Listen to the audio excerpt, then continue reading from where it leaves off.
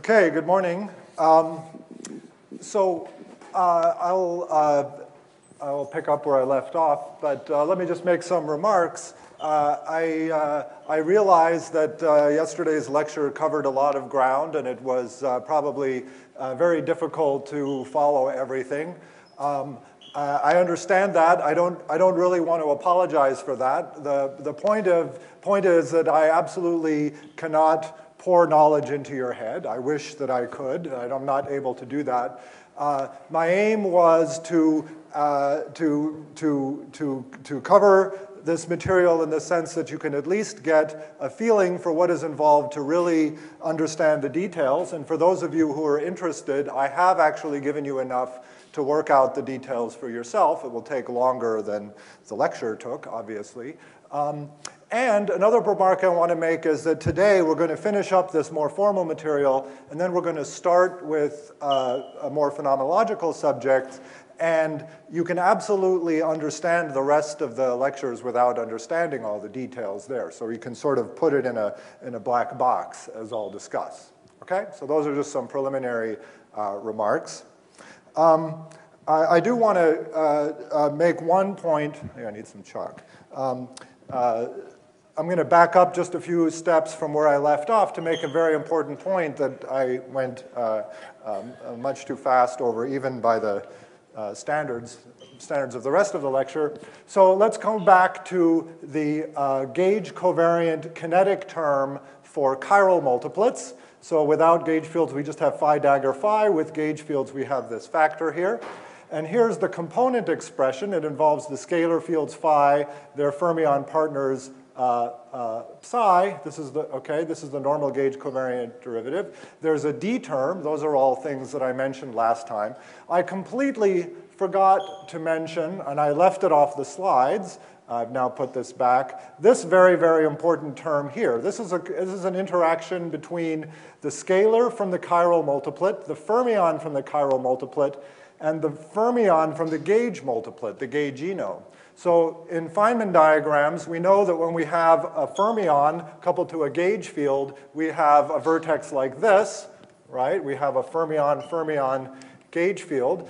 So in supersymmetry, these come from the chiral multiplet. This guy comes from the gauge multiplet. And so what that vertex looks like is like this. Okay, here's the scalar from the chiral multiplet, the fermion from the chiral multiplet, and we write, it's often useful to write the gaugino in this way that it's a line with a wiggly thing through it, okay? And so you can see that these diagrams, this guy looks like G and this guy looks like G, okay? There's a factor of square root 2 here, right, which is an actual factor. Okay, but you can see that these two vertices are related by supersymmetry, and obviously this is a very important effect. Okay, all right. Any questions on this? Okay, so then the next thing is to write gauge invariant kinetic terms for the gauge multiplet itself. Okay. And we have this combination right here. We talked about this last time. This is a chiral superfield. This is the thing whose lowest component is the gaugino field, lambda. Okay?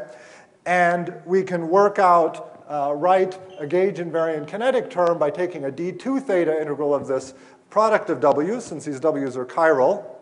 Okay?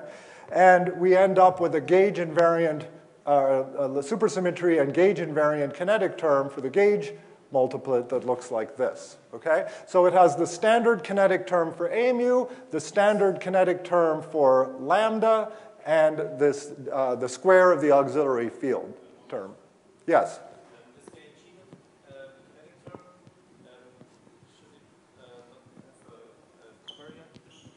This is the case for a U1 gauge field, and so the gaugino is neutral. So just like the gauge boson is neutral, but when we have a non-abelian case, there will absolutely be a covariant derivative there. Okay? All right? So in now this auxiliary field D looks a lot like the auxiliary field F for the chiral multiplet. It appears quadratically and without derivatives. And so once again, we can integrate it out. right? So to understand the structure of that, let's generalize things a little bit and consider the case where we have n chiral superfields, okay? And let's do this rescaling v to gv so that g's are in the normal standard place that we usually use for phenomenology, okay? And then what we have is that the Lagrangian just is generalized by having this sort of sum here, and each of the fields can have its own charge, q, okay? And then the quadratic terms, they look like there's a d multiplying the sum of quadratic terms for each scalar, plus the 1/2 d squared from the kinetic term, okay? And if we integrate out d, we can do that by completing the square. We see that we get an extra term to the potential, which is, again, a perfect square, right? Because that's the way it works. And what's inside the square is the sum of phi dagger phi weighted by the charges. Okay, so if we have charges plus minus 1, say in a SUSY version of QED, this would be the difference of the phi dagger phi's for the two multiplets. Okay? Okay, so, and as with the case of f, this completing the square and doing the path integral is the same as imposing the equation of motion. So we can write, oops, that should really be a d, okay? The d term potential, okay, is 1/2 d squared, where d is what you get by imposing the equations of motion, right? And you can see again that, that d, the auxiliary field, is a good order parameter for breaking supersymmetry. Supersymmetry is unbroken if and only, well, if supersymmetry is broken if d is non-zero, right? Unbroken supersymmetry requires d to be 0. Okay? Any questions? Okay. All right, so then there's some exercises here if you want to work out, you want to see if you understand these formulas, you can try it out on some things here. I'll post this on the slides. Okay, these slides will be posted. Okay, but now to generalize this to a non-abelian gauge theory, okay, it's the same exact idea for the abelian case, except that now we have the chiral superfields transforming under some non-abelian transformation. So capital T, capital A are the generators, say, of SUN, okay? And omega, there's one gauge parameter, which is now a chiral superfield for each generator, okay? So this is the usual generalization of a non-abelian SUN transformation. And as before, the kinetic term is not invariant under this, right? Because we can't, phi dagger or omega dagger and omega are different objects. And we use exactly the same kind of trick to make it covariant. We introduce one gauge superfield for each generator, as we would expect, okay? And these VAs are real. And then this object here is gauge invariant, but now we can't, these are now matrices. Omega and V are all matrices, so we can't sort of write this exponential as the exponential of the sum of these things anymore, right? But otherwise, it's just the same thing as before, okay? If we were to expand for small omega, we would see that V at first order shifts, just like it did before, but then there are these higher order terms that come from the non-abelian nature. Okay? And we can define components with simple gauge transformations if we observe that this object right here, okay, if you're a mathematically inclined person, this is sort of a spinor version of the Moreau-Cartan form, but if not, it's just this what it is. And this thing has a simple transformation property, okay? It looks like it has a piece that transforms like e to the omega, e to the minus omega on both sides, and this derivative right here, okay? So this should remind you of a formula from non-abelian gauge theory, which is that an ordinary non-abelian gauge field transforms in the same way, except its index is a space-time index, and this derivative is a space-time derivative. So this is kind of like a spinor version of a gauge field, Okay, that's exactly what it is.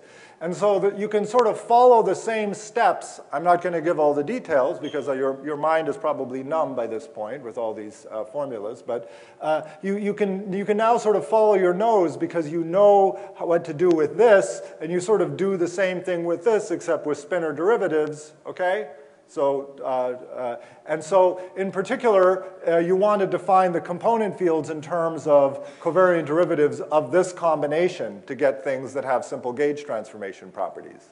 Okay? So here are the component fields. Okay? And these have, I actually didn't write it down. Maybe I should have. But this thing here transforms like an ordinary gauge field. And these two things transform under gauge transformations like as an adjoint. Okay, I'll add that to the slides. But okay, like I said, your mind is numb. I'm hoping to wake you up in about a few minutes. Okay.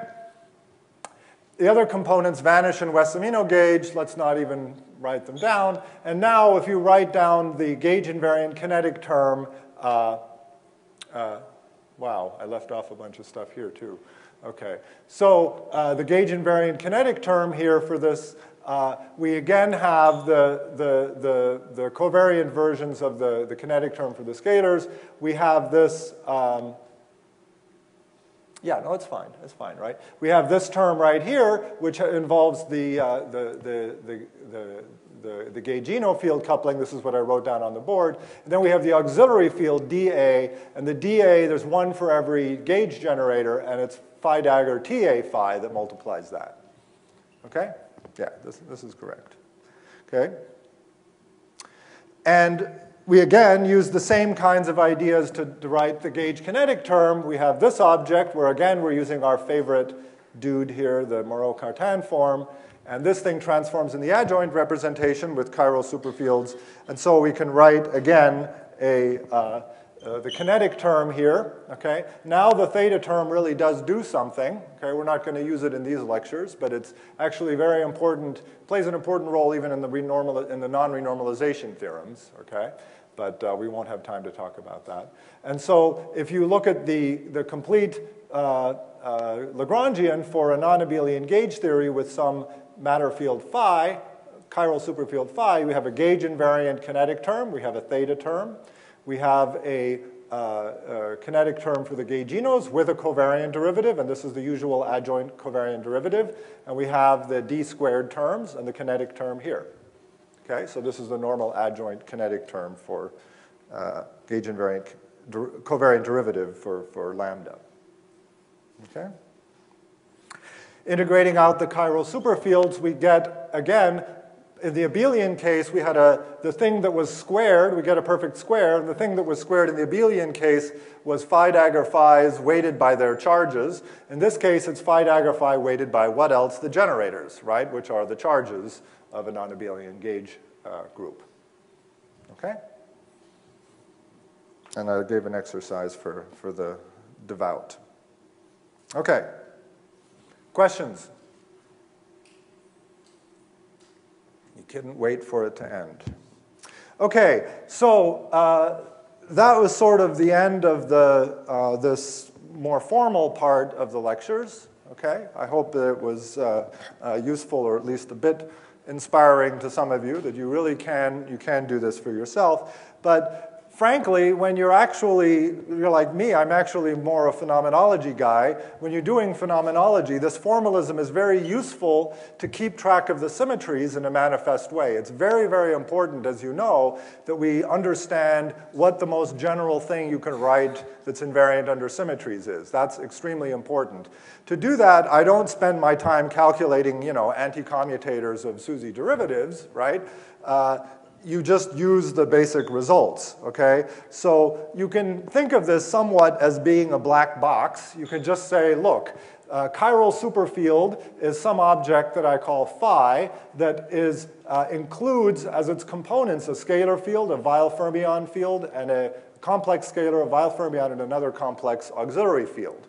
A gauge superfield, let's take the U1 case, contains a gaugino Weyl fermion, a real gauge field, and a real auxiliary field. okay? And then there are magic formulas, right? There's some operation called d2 theta that if you take W, it gives you this in components, and there's an operation called d4 theta that if you do this, it gives you that, etc.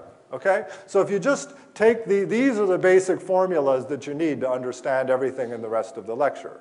Okay? So you can treat it a bit like magic, even though, well, it's true. Okay? All right. So supersymmetry is broken in nature. It's a beautiful symmetry, right? Just there are people who spend their whole lives in unbroken supersymmetry, their whole lives as physicists, but we're not going to do that because we're interested in making contact with the real world. Okay? Now this is, again, a vast subject, and I cannot do it justice, but I will try to give you a few highlights and hopefully get a bit of an overview of the subject. So obviously, we don't live in a supersymmetric world. Now, let me just make some very general remarks about supersymmetry breaking. The idea of supersymmetry is that at some level, it's an exact symmetry of nature, right? Well, let's say this. Supersymmetry is a space-time symmetry, as I'm saying over and over again. So if I want to include gravity, I need to gauge it, right? Ordinary Einstein gravity involves gauging the Lorentz group, the space-time symmetries, and supersymmetry forces you then to gauge the full supersymmetry algebra, actually, okay? And that means that it doesn't, just like in an ordinary gauge theory, we don't have the option to do explicit breaking. We have to break gauge symmetry spontaneously if you want to have a consistent description, okay? Just a parenthetical remark, if you don't understand this, then wipe it from your memory. It's not actually quite true what I've said. It's actually the case that explicit breaking is the same as spontaneous breaking for gauge theories. But if you didn't understand that, forget about it, okay? Anyway, we want to break things spontaneously. And that means that what we're looking for is a supersymmetry invariant Lagrangian whose ground state breaks supersymmetry. That's what we must have, okay? And so we don't have the option just to say, well, supersymmetry, it's like the approximate isospin invariance in the strong interaction. It's an approximate symmetry, but it doesn't have any, it never becomes an exact symmetry in any sense. Doesn't have to anyway. Supersymmetry has to become an exact symmetry if it plays a role in nature. So so we need to look at spontaneous breaking. We need to find a SUSY invariant Lagrangian whose ground state breaks supersymmetry. And we know that that happens if and only if the vacuum energy is positive, right? We know that from general principles. And at the classical level, the potential is just a sum of squares, okay? There's a square of an F term for every chiral superfield, and there's a square of a D term for every gauge superfield, right? That's the classical potential. And each of these terms is positive, and so we see that supersymmetry is unbroken if and only if all these F's and D's are 0, and conversely, if we want supersymmetry to be broken, at least one of them must be non-zero. Okay. So this tells us what to look for. We're looking for theories that have VEVs for some of these auxiliary fields. Okay? It's really not very hard to write down a theory like this. Okay? So I'm only going to talk about the very simplest example. This is the Poloni model. And the model is excruciatingly simple. In fact, this is a bit of a lie, as we'll see. But let's consider something. Whoops, this is a d4 theta. Okay, d4 theta. The ordinary single chiral superfield, ordinary kinetic term, and the linear superpotential term. Okay, only a linear term. Well, what does this actually do? Well, if I look at the F term, it's the derivative of omega, which is just the coefficient of the linear term, so it's non-zero. So according to my thing there, supersymmetry is broken. Okay? Now that seems a little bit cheap, because how can I get that from just a quadratic plus linear Lagrangian? How can that do anything? And the answer is it can't, really, because if I just work out what this thing does in component fields, it's just a free theory. Okay? It's just that somehow I've added a non-zero vacuum energy to it. Okay? So this only breaks supersymmetry in a very formal way. It is true that the generators Q are broken, but it's not, there's no interesting SUSY breaking dynamics. There's no interesting dynamics at all. The VEV is undetermined. So you might think this is just silly. But it's not actually silly, because a minor modification of this actually gives me a theory that genuinely breaks supersymmetry. So give it some non-trivial interactions, but put these interactions into the Kähler potential, into the d4 theta term. So up till now, we've been talking about renormalizable theories, and that's perfectly fine. But we know that when we include gravity, the low-energy theory certainly contains non-renormalizable interactions. If we have any sort of heavy fields and integrate them out, we expect effects like this, okay? In fact, this Poloni model is universally the low-energy effective theory that arises from the O'Rafferty mechanism. So the O'Rafferty mechanism I'm not going to talk about, but it's the thing that most reviews of supersymmetry talk about. And this exact thing happens. You generate a term like this from integrating out heavy things. In any case, let's just add this term, okay? And so the same machinery that we use to work out the component fields of this can be used for that. And what we find is that instead of just having f dagger f from this term right here, we have an f dagger f minus, we have this term right here. Okay? And here I've written only the terms. There are lots of other terms from this involving fermions, all kinds of other stuff. But here I only care about the scalar potential, so I'm only writing the terms that involve no derivatives and involve the scalar fields. Okay?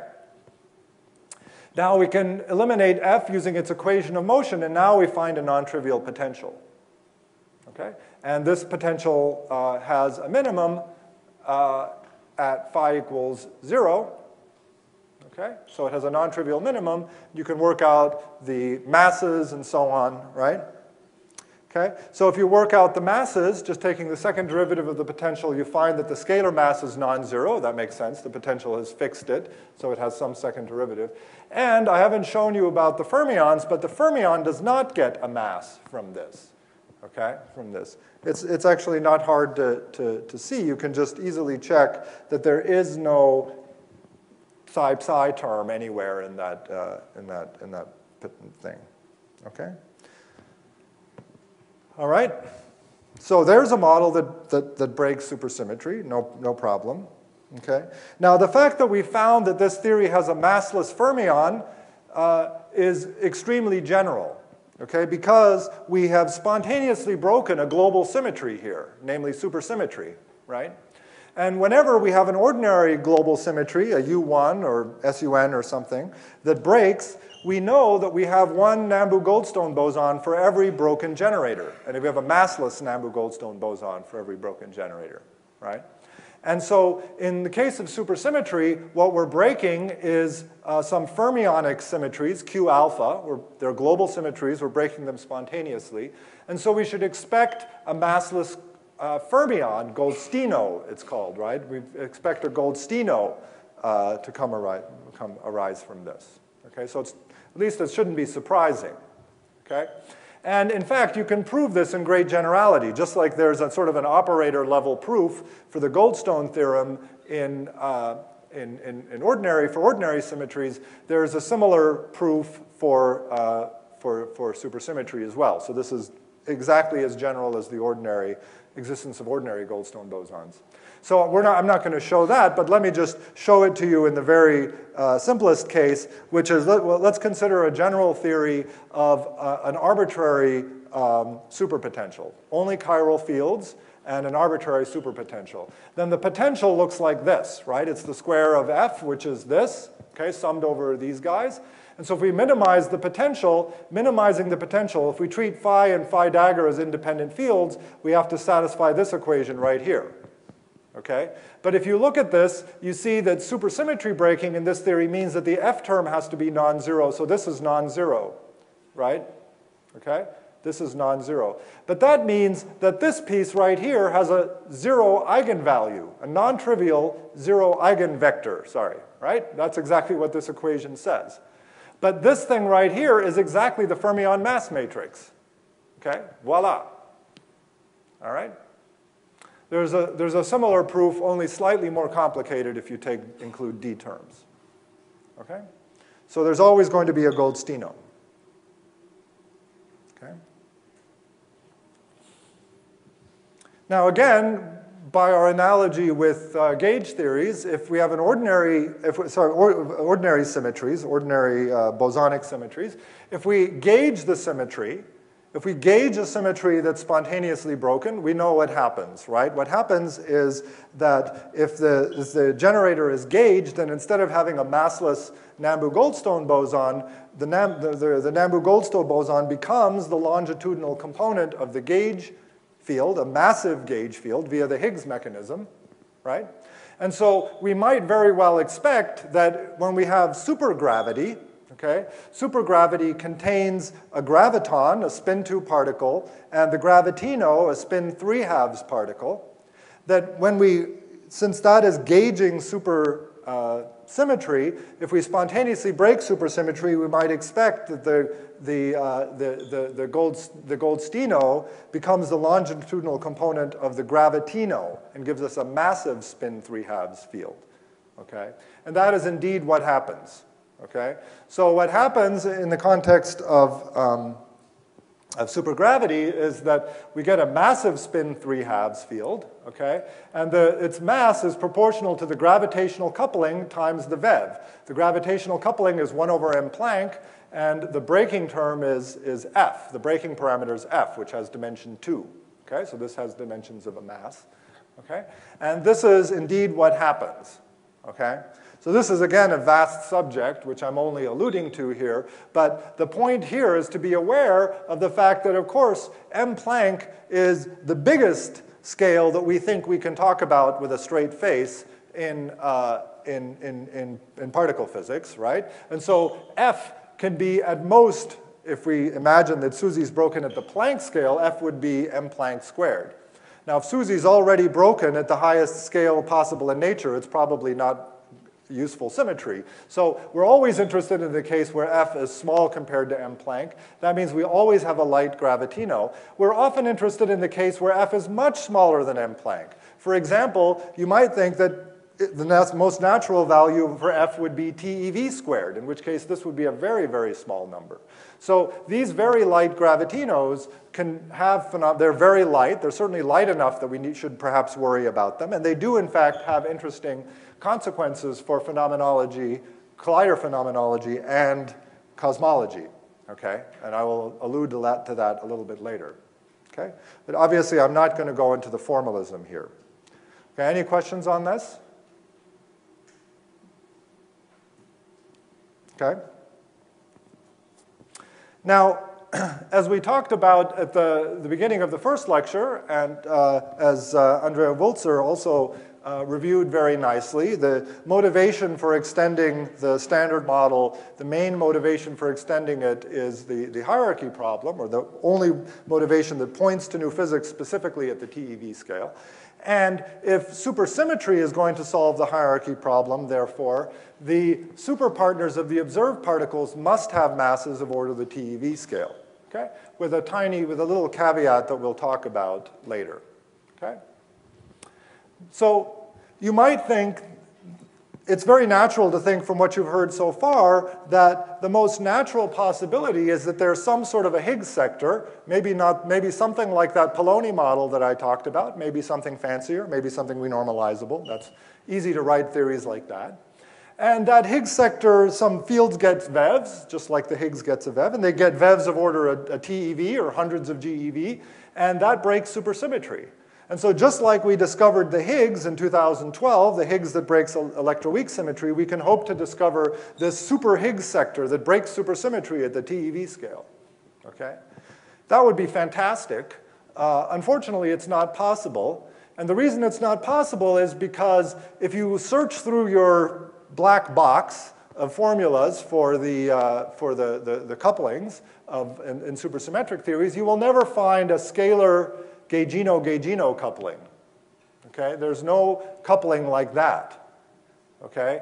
And that's what you need to give the Gaugino a mass from a theory like this, right? You would need to find some coupling of the Higgs to the Gaugino because, for example, we certainly have not seen the gluino, the colored superpartner of the gluon, right? The fermionic, that would be an octet fermion. We certainly haven't seen a light version of that, okay? And so there isn't any way to generate a mass for the gaugino at tree level, so the gaugino mass is just way too small in a scenario like that. So this just doesn't work. Okay? There are a number of possibilities that you can use that do work. There are plenty of things that do work. There's so many of them, I'm barely going to scratch the surface again. Okay? Some of the possibilities are that we say, okay, if tree level doesn't work, we need to have effects that are loop level effects, but they need to be very big. So basically, we need to have strong supersymmetry breaking at the TeV scale. That would certainly be very exciting. It's very hard to make models like this, although some have tried, including me. Another thing you can do that works is to have superpartner effects from superpartners coming from loop effects. So the loops make them smaller, but all you need to do is make the supersymmetry breaking scale a bit higher. So this, for example, the most famous version of this is gauge mediation, but there's also anomaly mediation. Yeah? Yes? Yeah, something like a technicolor sector that instead of breaking electroweak symmetry, it breaks supersymmetry. Okay? It sounds reasonable. I mean, it may be reasonable. It may actually be reasonable. Okay. All right. But there aren't any concrete models because we don't know very much about these kinds of theories. Okay. Actually, we know enough about these kinds of theories to know it's not so easy to make these first models. Okay. So, however, we can make successful models of the second kind. For example, gauge mediation or anomaly mediation are two versions of this, okay? Where we just have perturbative loop effects that generate the observed superpartner masses from an initially higher scale of supersymmetry breaking. And then there's hidden sector SUSY breaking, which is what I'm going to talk about a little bit more detail. Okay? So what is hidden sector supersymmetry breaking? Here the idea is that the Lagrangian of the world sort of approximately, should have written this down, but that we have some hidden fields, X, and then we have the standard model fields, and then the Lagrangian of the world splits up into a piece that involves just the standard model fields and a piece that involves just the hidden sector plus some higher dimension operators. Okay? So that's what I mean by a hidden sector, okay? And these higher dimension operators can be suppressed by some large scale 1 over m, so the typical size of effects in the connection is small, right? Okay? And then this hidden sector can break supersymmetry. For example, this Poloni model or something. Let's say there's some hidden field X, hidden vector chiral superfield, and it has an F term that is non-zero. Okay? If there are many X's in the hidden sector that have an F term, I can just take find the linear combination that has an F term, and the other ones have 0 F term, kind of like the Higgs basis in electroweak symmetry breaking. Okay? So I can always shift the lowest component of X to make the VEV 0, so that as far as low energy physics is concerned, the effects of X are the most important effect of X are just given by its VEV, which is just an F term. Okay? And the F term is non-zero because of the dynamics in the hidden sector. So now let's think about what kinds of higher dimension operators here can we write down. Okay? Obviously, we haven't talked about this sector yet. How do we supersymmetrize the standard model? We're getting to that. Okay? What kinds of effects can we write down? Okay? Well, we want to write down effects which are basically powers of x over m.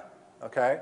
And remember, so what we do is we basically, wherever we had some coupling before, some coupling in the Lagrangian, we can now, that gave us some supersymmetry invariant. We can now just put powers of x over m. Okay? So for example, the ordinary one type of invariant we can write is the gauge kinetic term, and we had some coefficient here, but now we can just write x over m times this, right? This is a d2 theta integral, so we have to put in a chiral superfield, but x does the job perfectly. And now, because x has a theta squared component, that theta squared component is picked out by this d2 theta term here, and as far as the potential terms go, we get a gaugino mass. Okay? So right away, before, if we tried to write down some renormalizable theory, the big problem is that we couldn't write a gaugino mass. Immediately we see we can write a gaugino mass, which is of order f over m. Okay? And similarly for the scalars, the kinetic term for the scalars is phi dagger phi. We can take its coefficient to be x dagger x over m squared, and we find a contribution to the scalar mass. Now we have two f's that can be eaten by these d4 thetas, and so we get immediately a scalar mass.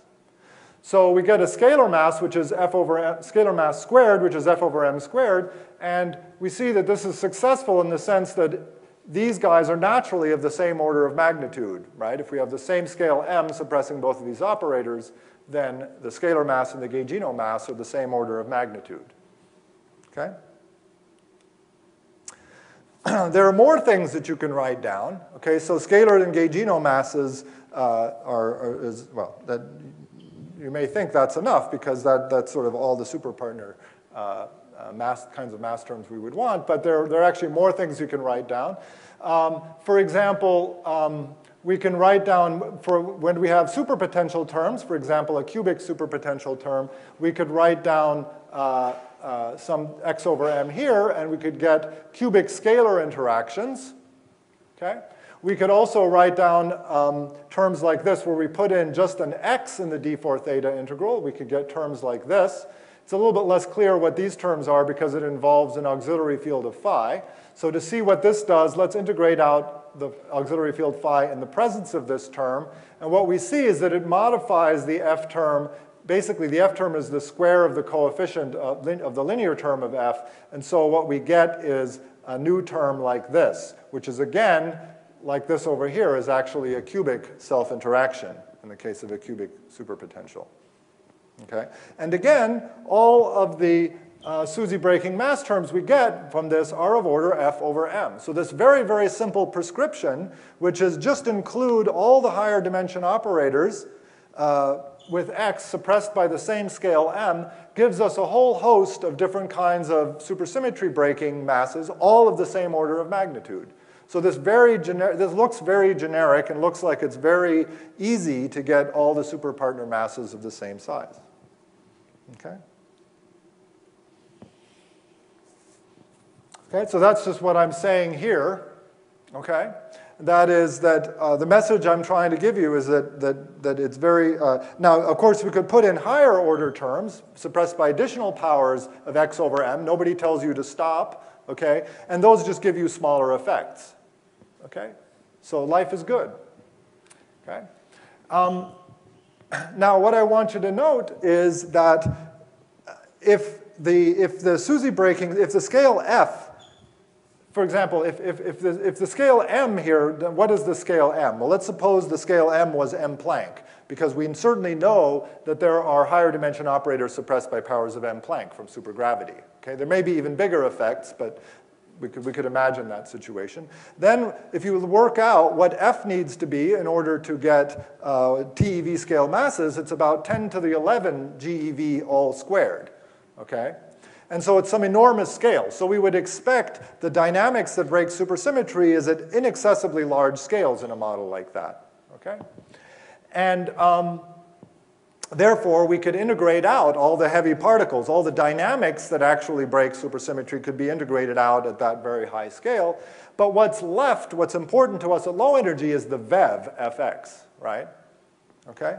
And so for us, down at the TeV scale, it looks just as if supersymmetry is explicitly broken, okay? But explicitly broken by the F component of some chiral superfield.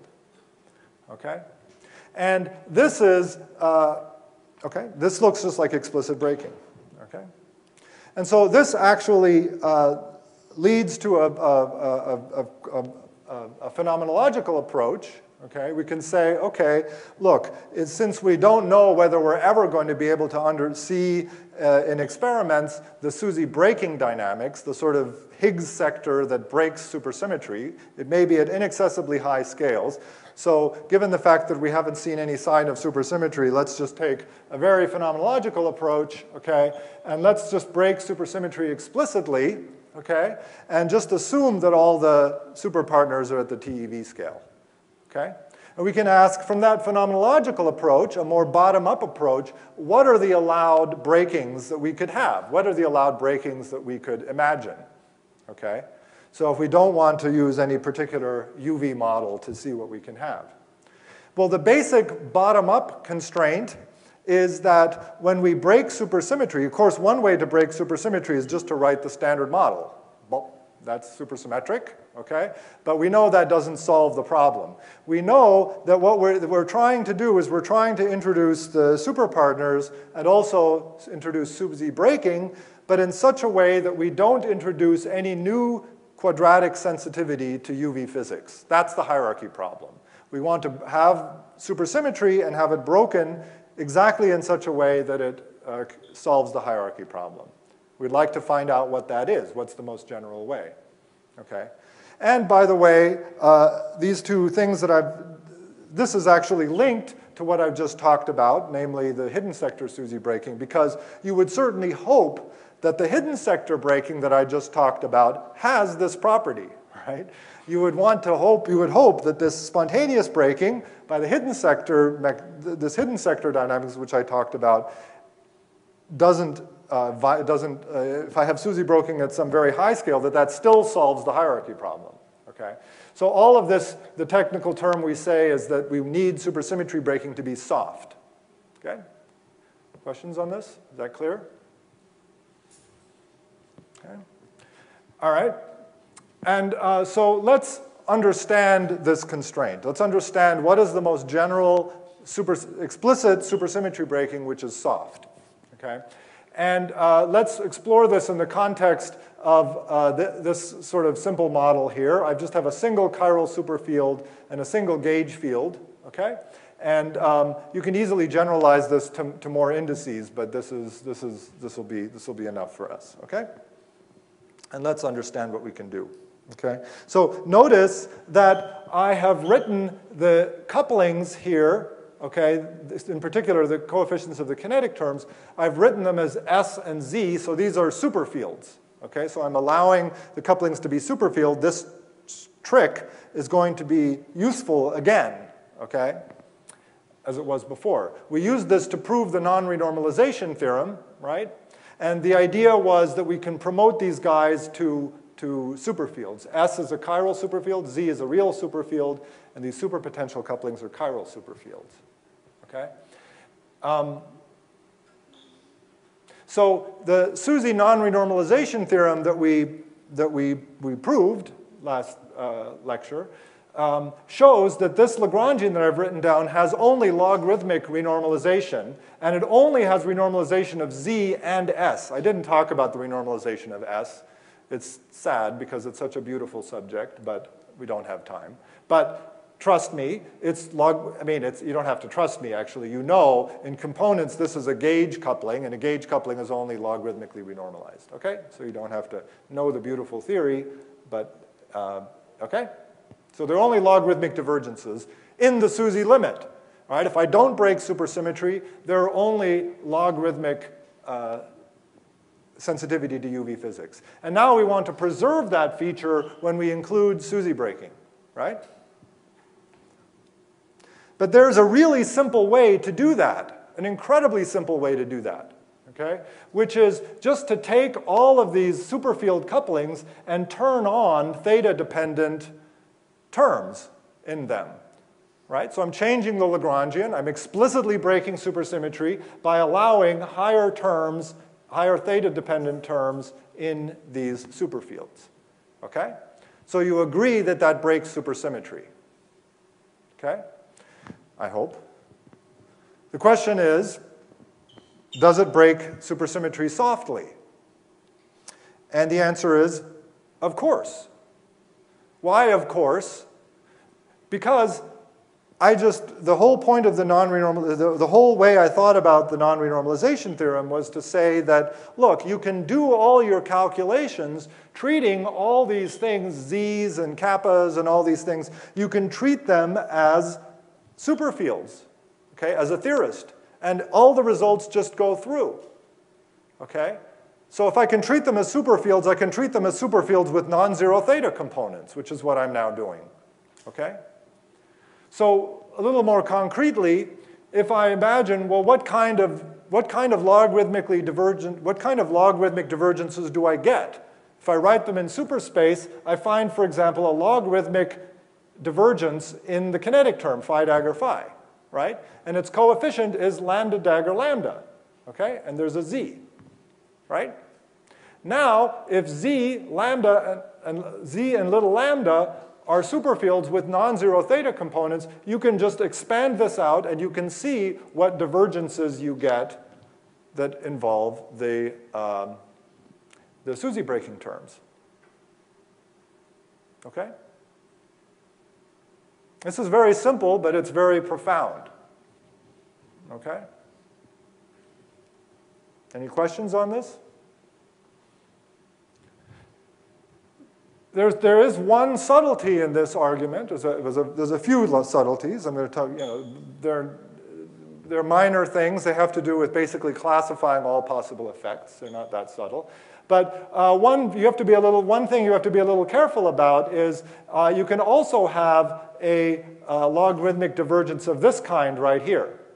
Okay? So this thing right here is d4 theta times a logarithmic divergence times phi, a single power of phi. Now, why didn't we include such a term in our original Lagrangian? Why didn't I write d4 theta times phi? Okay? Well, the answer is because if phi is a chiral superfield, then d4 theta of phi is a total derivative, so it doesn't matter in the action. Okay? So its logarithmic divergence also doesn't matter unless these guys have non-zero higher components. Okay? Then this thing, including in particular the mu dagger right here, is got an antichiral bit in it, and this is not a total derivative. Okay? And so this effect is linear in phi, so it only happens if I have a gauge singlet phi, and it happens actually from a one-loop diagram like this that comes from the cubic coupling from lambda. Okay. All right. But this is the basic idea. The big idea is that since there are logarithmic divergences when these coupling superfields are just pure numbers, I have the same logarithmic divergences in a sense when they are superfields. Okay? And you can work out many properties of loops and super SUSY breaking theories using these ideas. Okay? Any questions? Yes? So are you saying if you set up that the superpotential is still... I'll repeat it. I'm sorry, say again? Are you saying that if you set up the superpotential is still... The question is, am I saying that in this setup, the superpotential is still not renormalized? The answer is absolutely, okay, absolutely. When before I said that you could do the renormalization theory with the couplings treated as superfields, I really meant it. I really meant it. Now there really are superfields. Okay? That's all I'm saying. Okay? Other questions? Yeah. Yes? Last time you doing a strict scoring trick design because I was not having term when it's coupling fields. But now if they're real superfields, they have kinetic terms, so the argument doesn't work the same way. Okay. The question is, before I was treating these couplings as superfields, as spurions. They didn't have kinetic terms. Now, if they come from, say, a hidden sector SUSY breaking, they do have kinetic terms. And so doesn't that change things? Okay, I believe that's the question, right? Well, the answer is it changes things, but only a tiny, tiny, tiny, tiny, tiny bit, okay? If the scale of supersymmetry breaking is very high, okay, then all of the physical excitations of the sector that breaks supersymmetry, except for the Goldstino, okay, but that's a fermion, but all the scalars, okay, have masses which are much larger, which are at the scale f, which say is 10 to the 11 GeV, or some very high scale. And so I can integrate them out. When I integrate them out, I write an effective theory that has no hidden sector fields at all in it. So that's this theory. It's true that there is the Goldstino, so I lied to you just a little bit because the Goldstino survives, or maybe the Gravitino. It can be much lighter. But that means that I have to add some terms to this that just depend on this extra fermion. They are not going to change the soft SUSY breaking. Okay? That make sense? All right. In fact, let me just say that you can even think of the auxiliary field in this way. The auxiliary field, notice, is a term that has a mass but no kinetic term, right? I can think of it as having a very large mass and an ordinary kinetic term, right? So you can think of the auxiliary field as sort of an infinitely heavy field if you want. So, well, I don't know if that helped or hurt, but anyway. Okay? All right? Okay. So you can ask, okay, everything that I get in this way is soft. Okay? Everything I get by taking a coupling constant and turning on some higher components of it is soft breaking. Is there anything else that's soft? Okay? And actually the answer is, well, okay, here you have to be a little bit careful. I feel Howie Haber looking over on my shoulder and worrying about subtleties. But essentially, the answer is no. Okay? The point is that you can write even the things that are not gotten in this way. You can analyze them by thinking about them as higher components of some superfield. So for example, let's suppose, notice that the cubic terms that I've been able to write so far, which I've said are soft breaking, are holomorphic. They always look like phi cubed plus Hermitian conjugate. Suppose my aim in life is to write non-holomorphic cubic terms. That's my aim in life. Okay? Don't ask why, but it is. Okay? Then I can write that in superspace by just introducing some new, in a really cheap way, by just writing d4 theta x times phi dagger phi squared, where x has got a non-zero highest component, like this. Okay? Now I can ask, is that soft? And the answer is no, it's not soft. Why? Because x now has dimension, whatever, 3. Right. No, that doesn't sound right. No, h has dimension 1. X actually has dimension -1. Sorry, x has dimension -1. Remember, theta has dimension -0.5. Okay? So this x, should have written this down, x has dimension -1. Okay? So since it has a negative mass dimension, it generally has power. If I think of it as a coupling with negative mass dimension, it has power divergences. So I can get a quadratic divergence like this, okay, which looks like that. Okay? Now, the reason that Howie would object is because, you see, I only have this kind of divergence if phi is a gauge singlet. If I don't have a gauge singlet, I don't have this, and I can claim this is soft. Okay? However, I didn't say it here. Okay? However, there's no good UV. Remember, there's a sort of synergy between these two kinds of ideas. One is this hidden sector SUSY breaking, where I found that there were actual chiral superfields, or actual superfields that got VEVs, and that was what broke supersymmetry. And now I've shown that that's what gives you soft breaking, right? If you turn on sort of non-standard soft breaking like this, there's no good UV model for these kinds of effects. Okay, so we will, when we talk about soft breaking, we'll always talk about these things you can get from turning on higher components of superfields. Okay? Questions on this? Okay? So the summary is that, for our purposes, soft SUSY breaking is equivalent to turning on higher components of superfields. Okay? These are exactly the effects that we would expect if SUSY is broken in a hidden sector. And this is a great starting point for phenomenological treatment of supersymmetry. Okay. Okay, so now we're going to talk about the how to apply supersymmetry to the real world.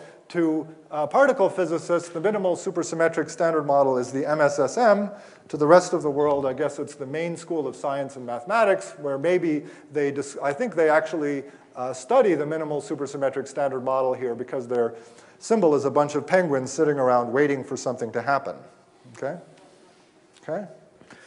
Okay, so even this is a vast subject, the minimal supersymmetric standard model. Okay, so there are many things I'm not going to be able to cover. I recommend, for more details, I recommend this reference. It's a standard reference. It's very nice. It was originally written in '97, but he's updating it all the time, so it's current. You don't have to worry that it's out of date. Okay? It unfortunately uses the non-standard metric, but what can you do? Okay. Okay, so now let's try to imagine how the real world could be supersymmetric, our world. Okay? So we have to start with the standard model. And the first thing is, let's translate the standard model into our language of left-handed Weyl fermions. Okay? So we don't go nuts. We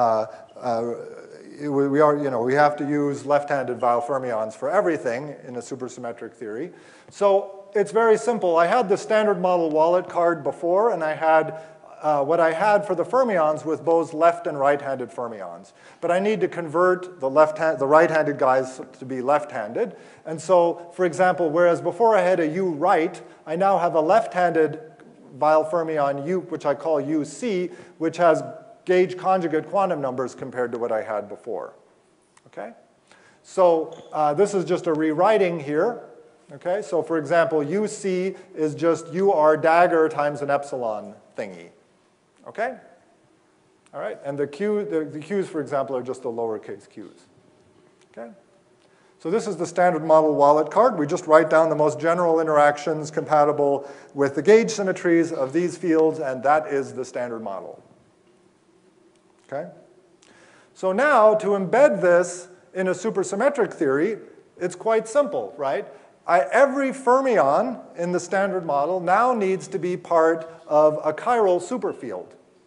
So for example, for the left-handed quark doublet, I need here it is.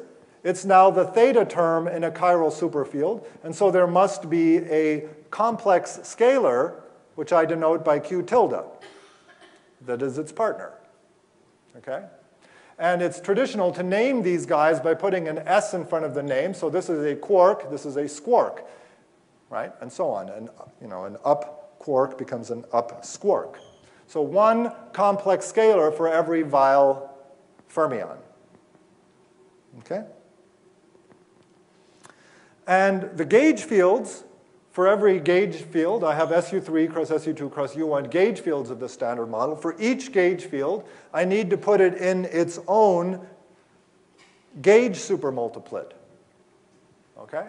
And so for every gauge field, for every generator, for all 8 of these guys, for all 3 of these guys, I need to introduce a gauge multiplet, which has, in addition to the gauge field, a Weyl fermion. So now there's one Weyl fermion for every gauge field that's been added. Okay? And these are named by putting eno at the end of the name. So a gauge boson becomes a gaugino, gluon a gluino, and a W boson becomes a wino, not a wino. Okay? What about the Higgs doublet? Okay, so now let's talk about the Higgs. The Higgs is the one scalar that we've seen. Right? The fact that we've seen what appears to all, as far as we can tell, as an elementary scalar is one of the main motivations for supersymmetry, after all. We should remember that in this sea of all this formalism. You might briefly think for about a nanosecond, you might realize, you might go back and say, hey, wait a minute, if I go back here, I can see that actually this Higgs scalar has the same quantum number as this L, well, okay, the hypercharge is opposite, but that's really just a convention because I could just use H dagger, right, or H tilde, whatever. I could conjugate H and get something that has a minus hypercharge, right? So, hey, why not put H in the same, make H a superpartner of L, okay? You might think about that for a nanosecond, but that's a really terrible idea because then when the Higgs gets a VEV, I'm going to break lepton number, and let's just not go there, okay? That's a really bad idea, so we really need, the Higgs needs its very own, Higgs needs its very own chiral superfield, where the Higgs doublet is the lowest component, and then we have a Weyl fermion, the Higgsino, okay? So we have essentially doubled the number of degrees of freedom in the standard model. We've added one superpartner for every observed particle just by embedding these things in these supermultiplets that we've been talking about. Okay? So now the idea is, great, now we know what the particle content is. Let's just start writing down the allowed supersymmetric interactions, and let's see what we've got. Okay? So we have kinetic terms for everybody. That's a good start. Okay? But I hope I don't need to write them down. We know what they are. We have kinetic terms for everybody. Good. What kinds of that automatically gives us all of the standard model gauge interactions. Those are coming for free. Okay, so all the standard model gauge interactions are present just because we have a supersymmetric gauge theory. So the only non-trivial thing we have to worry about is the superpotential. Okay, and now things get interesting. Okay. If we just say we're just following the wallet card approach, right? I just write down everything that's allowed by the gauge quantum numbers. From what I've said so far, I have these guys right here. I have a whole bunch of terms. Okay? Now this first term right here, this is a left-handed quark, a Higgs doublet, and a right-handed up quark. Okay? So this contains in it Yukawa couplings. Right? If I remember the component expression for this, if I work out the components, this contains an ordinary Yukawa coupling. So that's great. Okay, that's fantastic. What are all these other terms? What are all these other terms? Well, this is a coupling of 3 quarks. Okay? This is an operator that has the quantum numbers of a neutron. Right? An up quark and 2 down quarks. It's a color singlet because I've contracted, I haven't shown it here, but I've contracted the color indices using a 3-index epsilon symbol. Okay?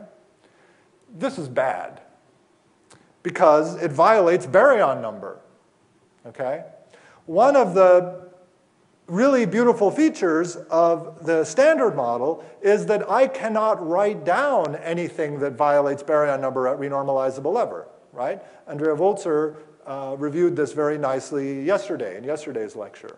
Okay? But here I can. So how is it that I'm imposing more symmetry, and yet I can, supersymmetry, and yet I can write down terms that violate these symmetries? Well, because if I work out what this really is in the Lagrangian, it involves, say, a quark-quark-squark coupling. It's a Yukawa coupling between 2 quarks and a squark. Okay? And so because I've introduced the scalars, squarks, which I didn't have in the standard model, I can write down a renormalizable theory that breaks baryon number. Okay? That's not so good, right? And similarly here, this term violates baryon number and lepton number. This one violates lepton number. This one violates lepton number. Okay? Not so good. Now, there's...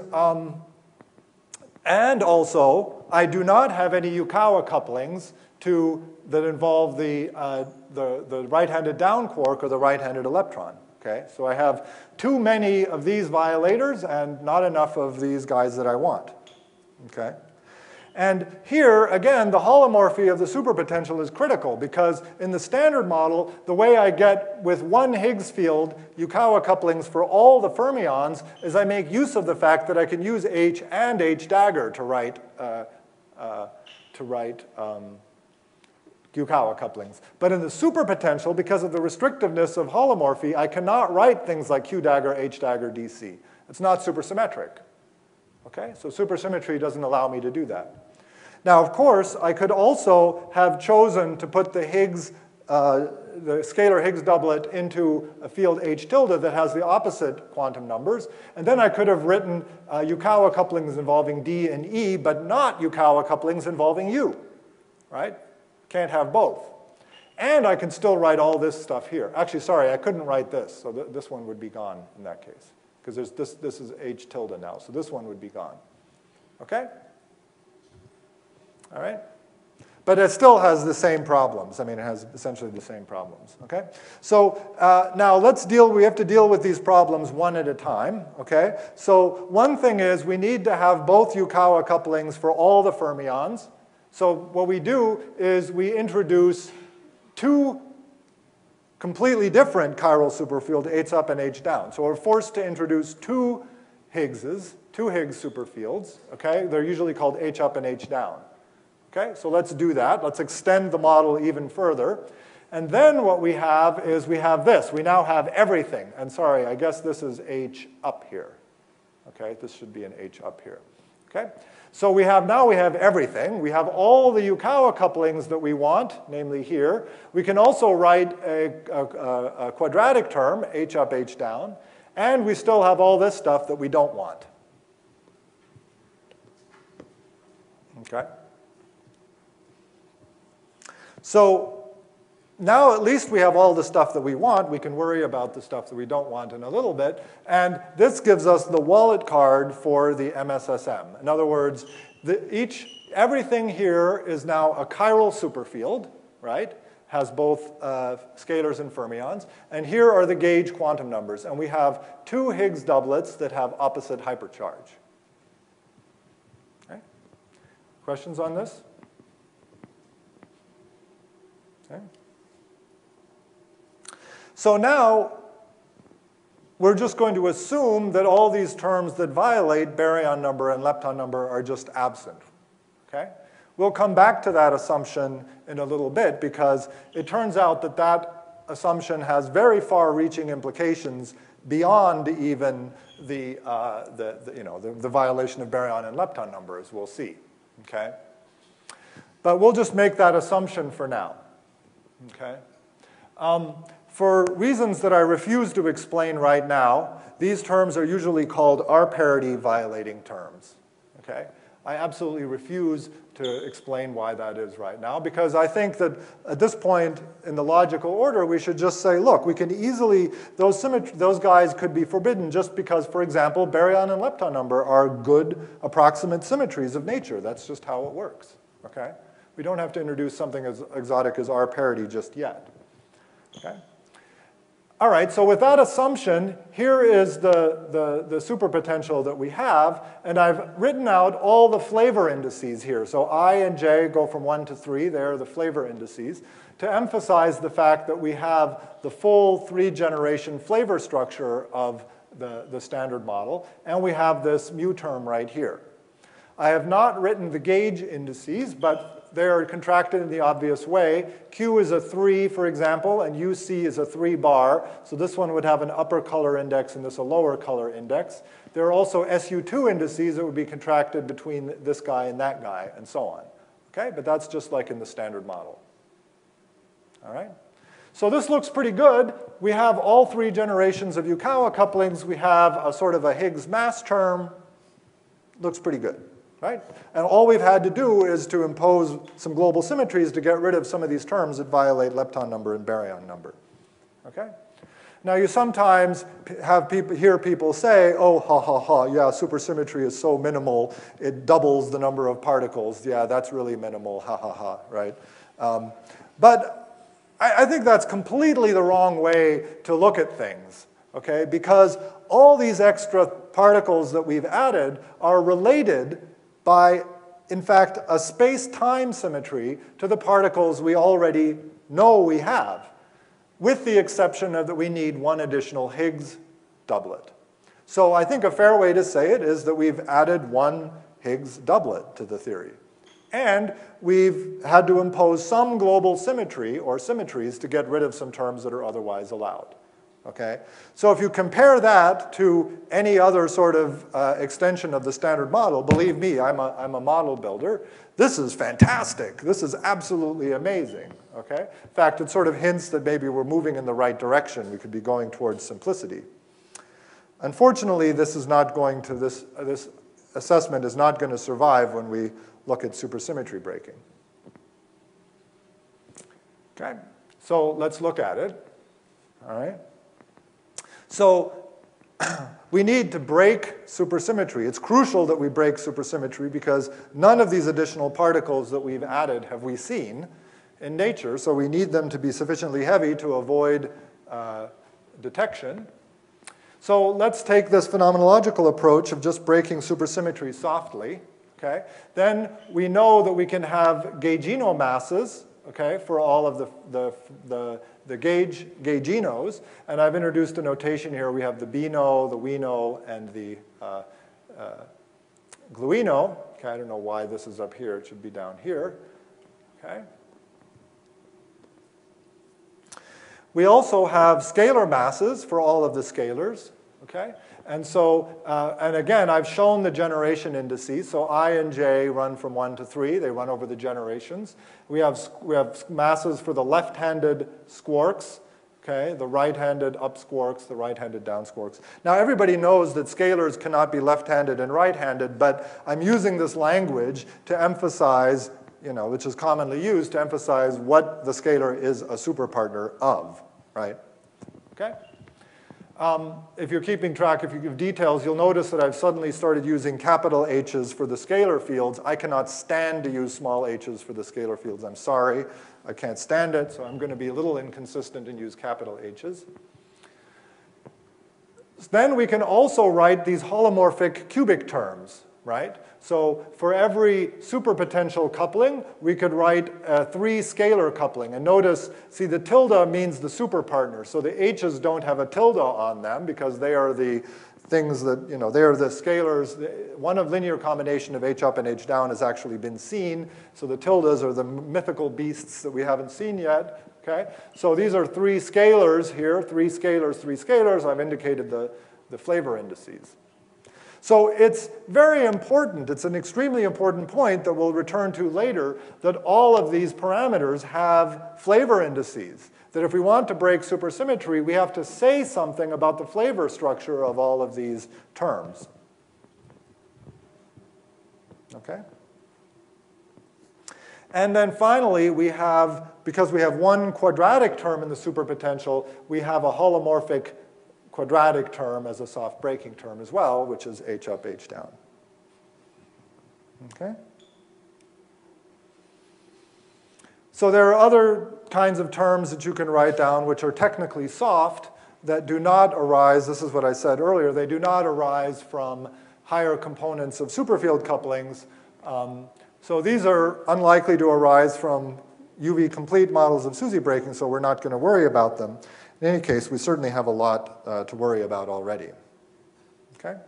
I think this is pretty much where I'll stop. Yeah, next time, it's unfortunate we're stopping here because we're right on the threshold of being able to talk about the Higgs potential. But I think I'll stop here and take some questions. Thank you.